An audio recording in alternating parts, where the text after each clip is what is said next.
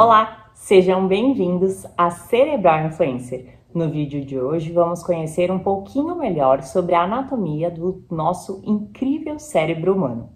O nosso cérebro, sobretudo, pode ser considerado como um grande computador central do nosso corpo, localizado dentro da caixa craniana, fazendo parte do Sistema Nervoso Central, local para onde convergem todas as informações que recebemos do meio ambiente. O nosso cérebro, contudo, é formado por dois tecidos superpostos, um de cor cinza e outro de cor branca. O córtex cerebral mais externo e mais extenso possui coloração cinza e é composto pelos corpos celulares dos neurônios e por outras células nervosas.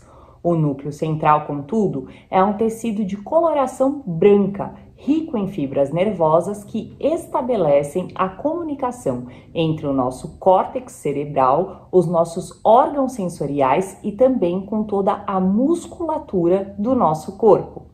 O cérebro possui ainda duas metades conhecidas como hemisférios cerebrais. O hemisfério esquerdo controla o lado oposto do nosso organismo, ou seja, a ordem dos movimentos direcionados para o lado direito partem da metade esquerda do cérebro. Dessa forma, caso o hemisfério cerebral dominante de uma pessoa seja o esquerdo, ela será destra.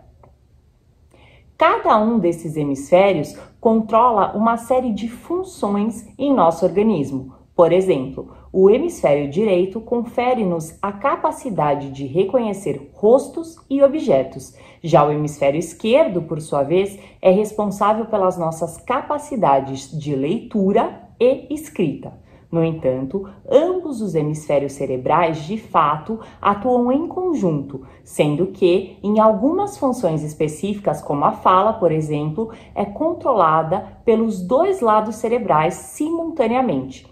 Por isso, até mesmo uma pessoa que sofre alguma lesão em um dos hemisférios, dependendo da gravidade do acidente, pode, contudo, manter a capacidade de fala intacta. O nosso cérebro foi, além disso, subdividido em 4 lóbulos: frontal, parietal, temporal e occipital. Essas nomenclaturas adotadas para esses lóbulos estão associadas aos ossos do nosso crânio. O lobo frontal é o maior dos 4, estendendo-se por trás da região da nossa testa. Ele é responsável não apenas por simples movimentos físicos, como também por funções mais complexas, como o aprendizado, a memória, o pensamento e a fala. O lobo parietal está localizado logo atrás do lóbulo frontal, estendendo-se até a parte posterior da nossa cabeça. Ele é responsável pela percepção espacial e pelas informações sensoriais, de dor e térmicas também. O lobo temporal está situado na base do lóbulo parietal, mais ou menos na mesma altura dos nossos ouvidos. Ele é responsável pelo processamento dos estímulos auditivos. O lobo occipital, o menor dos 4, situa-se na parte posterior do lóbulo temporal. Ele é responsável pela recepção e pelos processamentos dos estímulos visuais. E você, já conhecia a anatomia do seu cérebro?